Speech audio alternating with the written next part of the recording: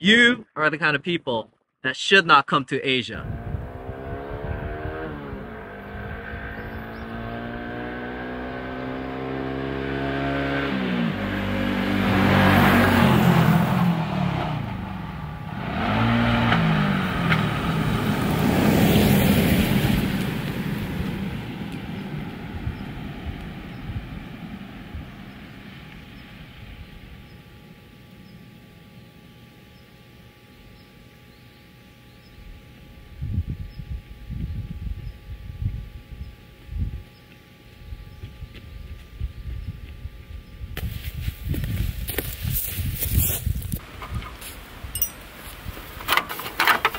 Oh, great.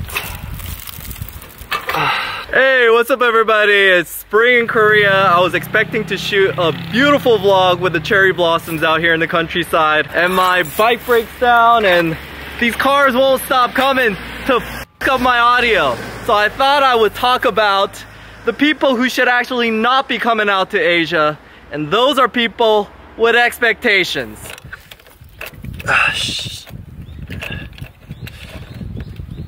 Oh.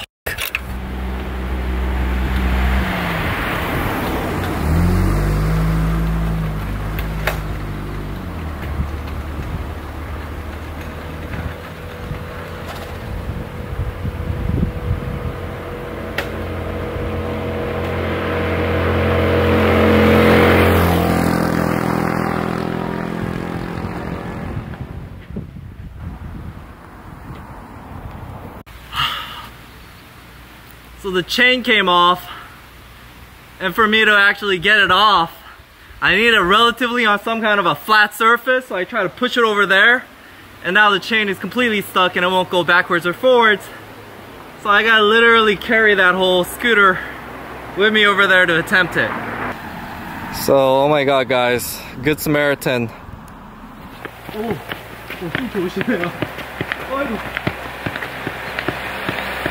So actually I found that he's a YouTuber too, and he camps on his bicycle, which is crazy. He's so strong. Oh, no. Oh, he doesn't have, he just started, so give him a like. He literally carried most of this. You guys saw it, right? So hopefully I could meet up with him and then we could camp more, but I'll try to throw the description down below. 안녕히 가세요. So in Asia, unexpected things happen, and sometimes bad happens. But most of the times, unexpectedly good things happen, and we show you those moments in our YouTube videos. But showing you all those unexpected moments of goodness has people confused that they're only going to get good things out of here. And then they also assume other things that they're not going to get out of coming to Asia. And that's what I want to explain to you guys. Everybody out here in this neighborhood is out to try to help me.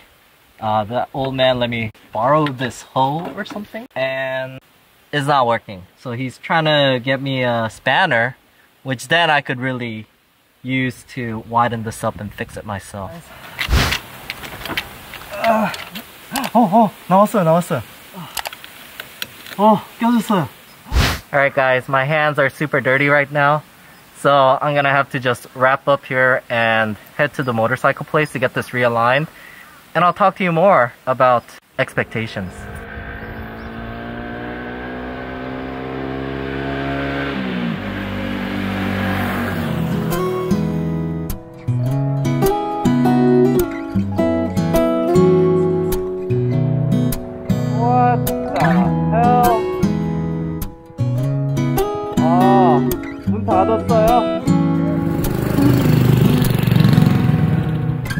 그대 조금만 더 써줘요. Literally nothing is going according to plan today. 그대 모습을 바라볼 때면 내 세상이 멈춘 것만 같아. 꿈인 것 같아. 그걸로 충분해. 늘 고마운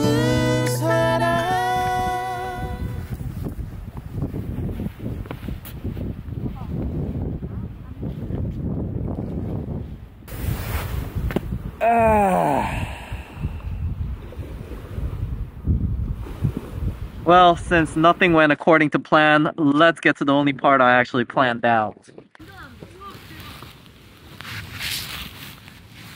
So, I keep getting the question, when are you gonna go back to Thailand? The channel is doing better when you're in Thailand.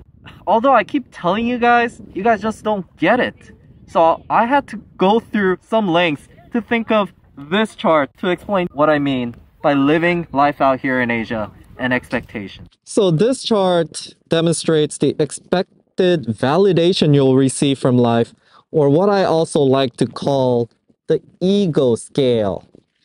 And this is a measurement of time, or time is also money, and age scale. So in America, everywhere else, as time goes by, you expect to gain more validation, feeding your ego. Unfortunately, this is not how life works. In the very beginning, you're down here in the dirt. And as soon as you go to college, you get a job, you can like start paying for stuff, then you get a like incremental boost. Actually, maybe it meets your expectation at that time. But as the debt piles up, girlfriends dump you, your validation and ego drops. And this is what they call the quarter life crisis, as the hipsters say. Oh shit, I can't even spell. If you stay in America, it'll probably keep going on like this until your kids move out. You can start affording nicer toys. You maybe get a nice little bump there if you don't die by this age. But after that, it's all downhill as you age.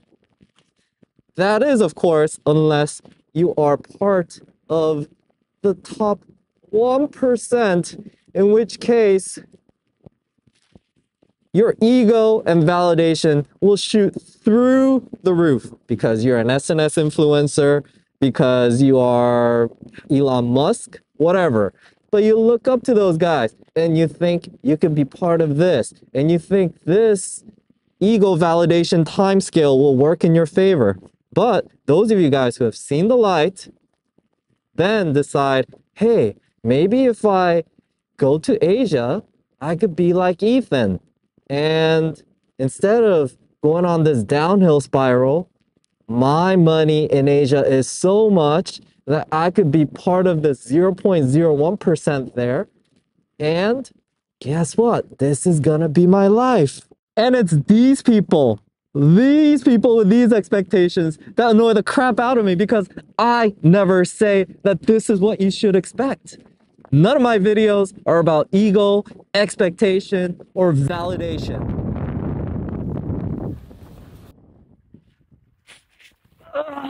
Alright, sorry about this. I'm not trying to be like a YouTube vlogger kind of transition thing right now. It's just that the sound is so bad. But anyways, those are the kinds of people that annoy me. Not only because they're just plain wrong, but because they keep asking me stupid questions that I'm sick of answering, and I have to be somewhat of a troll about it. I get triggered. So today I'm gonna release my triggeredness, because it is as beautiful as you can expect the day to be, and I will be less triggered today. But why are those people wrong? Well, let me explain in a graph again. So here again is our trusty validation ego time money graph. And then this will be the person's time and money as they come to Thailand. In the beginning, they're gonna be down here in the dumpsters. Their ego sucks. So they go to Soy Cowboy or Soapy Massage or whatever, and their ego just shoots through the roof. They get a lot of validation because, I don't know, a lot of people associate sex with validation and ego. Anyways, they do that, they spend more money, and they could keep maintaining it, but eventually you're gonna run out of money. So you drop down. So whenever you got money, you go up there again. Go back to Cowboy, and then it drops down. And they keep doing this. Now, some people might get lucky though, or they're just draconian like me, and they actually try to find a legitimate girlfriend. Now, when that happens, your ego also shoots through the roof. But you know what? Cultural differences or whatever, relationships don't work out, it goes down. You find another one, it goes down. You find another one, it goes down. You keep repeating the cycle until you sort of realize at the end of the day, your ego and validation ain't gonna be that much higher here. As a matter of fact, sometimes it just keeps going down even more. As you realize you got visa issues, you got, other issues, STDs, whatever. I don't know. But it tends to go down.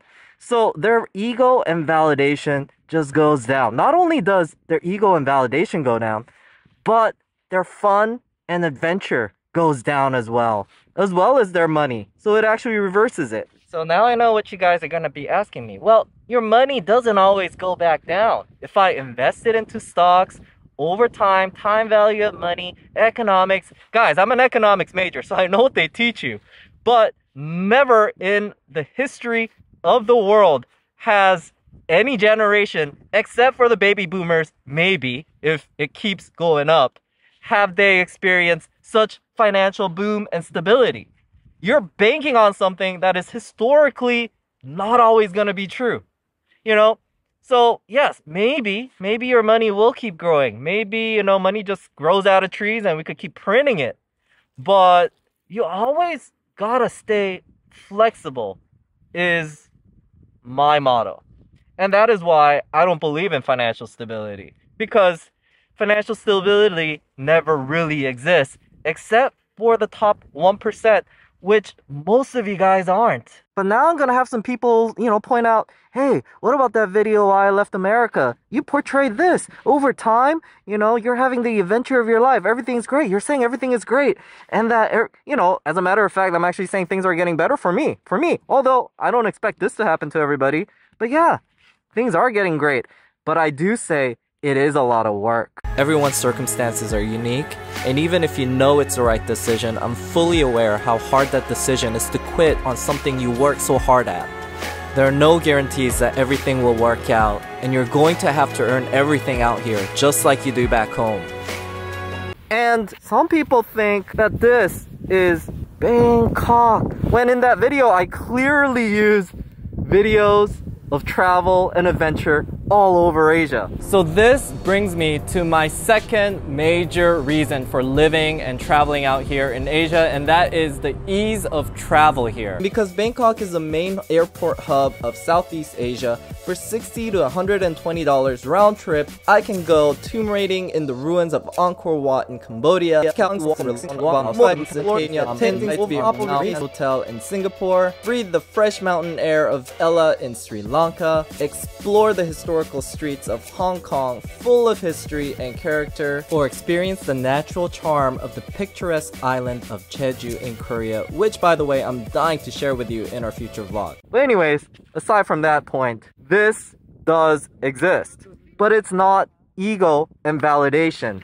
This is the fun, adventure scale, and this is possible. And now this is where I'm going to have to make a clear differentiation between validation and ego and fun and adventure. I think those are completely different things. But I get it. I had a recent argument with somebody who believes that you live life for validation, that is the point of living life. And I had the biggest argument with him because I completely do not believe in that philosophy. Because in my experience, validation and ego, although it is great, yeah, I mean, who doesn't like validation? It doesn't equate fun and adventure all the time. As a matter of fact, it could be negative because it is so hard to gain validation and to feed your ego. And it's counterproductive because people don't like self-serving, high ego people. So you tend to get less validation and ego the more you seek it. And that is particularly true in Asia because no one really gives a crap about you. Everybody cares about themselves. And they only want to be around people who want to have fun. So it's actually counterproductive to be having expectations of serving your ego and that you'll gain more validation. You'll gain a higher status if you spend more money and time here. Because that isn't the case. The more time and money with the expectation of validation you spend here or anywhere in the world, the less you'll get. Unless, of course, you are the top 1% and you got more money than God and you can just like change people's lives. I mean, if you do, more power to you. Yes, you will gain validation that way. But that's because you're serving other people. But let me tell you why me, without any money, without any financial security, I keep having more and more fun. And this was my expectation. I expected the validation I'll receive and my ego to diminish over time. And I was able to do this because when I was in America, I was at such a low point in my life. This is actually misleading. Just expect a huger graph up here. I was so low. I was so depressed. My ego was so shot that I'm like, how much worse could it get? I'll go to Asia. I'll have a little fun, right here. Maybe I'll get a little bleep. But, after a while, I'll run out of money maybe and I'll be a Walmart greeter. And this is the reason I'm having so much fun and adventure out here. If I had to define it in a mathematical way, I believe that fun, happiness is adversely related to expectation. Contentment, which is fulfillment in life, enjoyment, happiness, is a measure of how much you're receiving in relation to how much you're expecting. Simply put, the more you expect, the bigger your disappointment is, so the more unhappier you are. And the less you expect, the higher everything is exceeding your expectations, and the more enjoyable things become. And as you can see, although there are very unexpected incidents happening throughout this day today, I'm still having a relatively fun time because I've just become so good at really expecting nothing. And out of no expectation, I'm receiving kindness. I mean, you guys know I didn't plan this video to be like this, right? This is just how it happens. I expect nothing, and things happen. And say it is the energy of the world or whatever. Long story short, because, people tell me they want my videos 10 minutes to 15 minutes or 20 minutes or whatever. And I'm trying to serve your expectations because it is a world of expectations still. I recommend that you do not have too many expectations when you come out here. It gets really annoying.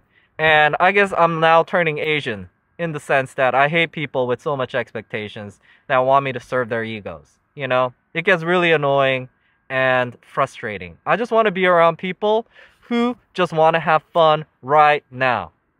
And their expectation is nothing more than what happens today, next week, maximum 1 month, because everything is unexpected.